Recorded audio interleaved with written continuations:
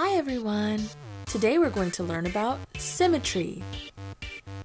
Symmetry is a concept that is commonly found in math, especially geometry, but it is also often discussed in art and design. An object that has symmetry can be divided into identical pieces. When an object has symmetry, we say that it is symmetrical. When an object does not have symmetry, we say that it is asymmetrical. There are many different types of geometric symmetry, but today we are only going to talk about the simplest form, reflectional symmetry. An object or image that has reflectional symmetry is like a mirror image. If you were to draw an imaginary line down the center of a symmetrical object and fold it in half along that line, the shapes would match up. This imaginary line is called a line of symmetry. Some symmetrical objects only have one line of symmetry, while others have more. For example, this triangle only has one line of symmetry, straight down the middle, because if you try to divide it any other way, the pieces don't match up. This triangle, on the other hand, has three lines of symmetry. You could fold it here, here, or here, and each time the halves would be the same. A square has four lines of symmetry. You could divide it in half from left to right, top to bottom, or from corner to corner either way. Symmetry is often found in nature.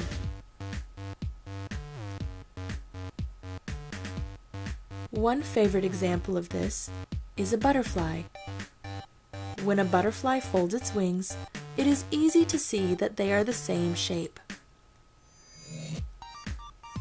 Now that you know what symmetry means, see if you can find symmetrical objects near you. You may be surprised by how many things are symmetrical.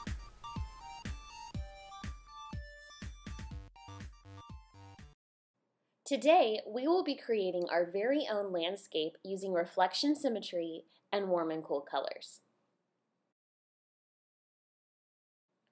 Take your paper and fold it in half horizontally. You want to see the horizon line. That horizon line will serve as a divider between the land and the water. You will need two different types of paintbrushes, tempera paint, and water. The first thing you need to do is draw a tree trunk. Paint that tree trunk to where it hits the middle line of your paper, that horizon line.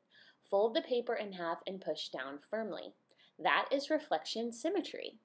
Now take your other brush, the one that has a thicker bristle, and take a little water and add red tempera paint. And with a tapping, dotting motion, go over each tree trunk with that red color. Once you've done applying the paint, you may fold it again and see the reflection symmetry. Ta-da! Now take the orange paint and go gently on top of that red color. And do that tapping motion, tap, tap, tap, and just go directly on top of the red. So you are going to tap over the red paint with a little bit of orange, causing the colors to mix together, and it does create a very strong, bright fall painting. Press again, bam, reflection symmetry. And the very last color you're going to add is yellow. Put a little bit of yellow on top of the orange and the red.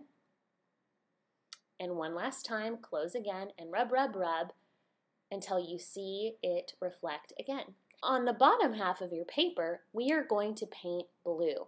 This is to show that this is water. The trees are actually reflecting in the water below.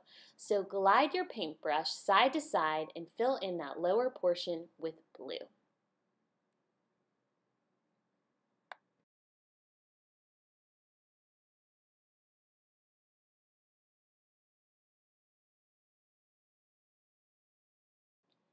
In the sky, we also want to give a light blue color to the background.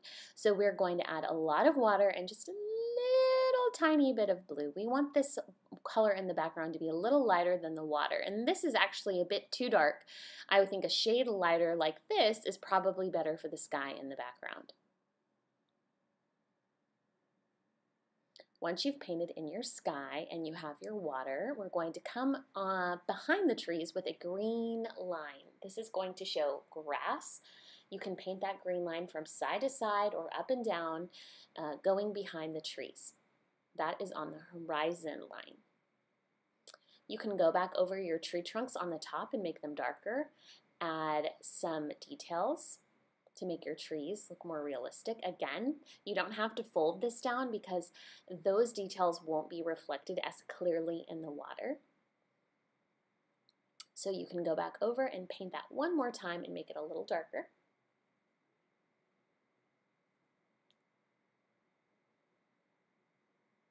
And once you have that painted in, you can come now with oil pastel. Now you can take oil pastel to add some details. I'm showing movement in my water by drawing some white lines, wavy lines, a few curved lines to give the water movement. You can also add details to your trees with a red, yellow, or orange oil pastel. You can add a detail to your tree trunk using brown or another oil pastel color.